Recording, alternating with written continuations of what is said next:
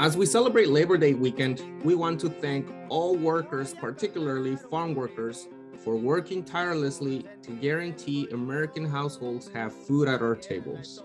Many of us are fortunate to work in sectors where we have holidays off.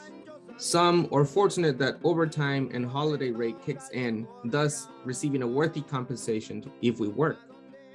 Unfortunately, many who work in industries, particularly in the food sector, seemed too essential to allow workers to enjoy a long weekend's worth of rest. In most cases, essential workers cannot afford to take long weekends off.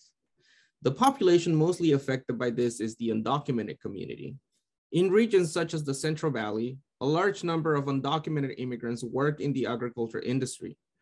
43% of undocumented immigrants in Fresno County alone work in agriculture. Farm workers' work was deemed essential since the beginning of the COVID-19 pandemic. Undocumented workers in California make up 10% of the workers in the state.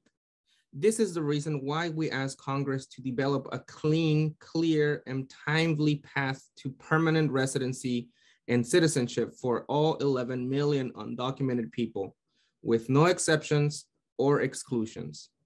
Inclusive measures must be enacted to protect all 11 million undocumented immigrants, including recipients of Deferred Actions for Childhood Arrivals, better known as DACA, temporary protective status, deferred and forced departure, essential workers, farm workers, mixed status families, refugees, and asylees.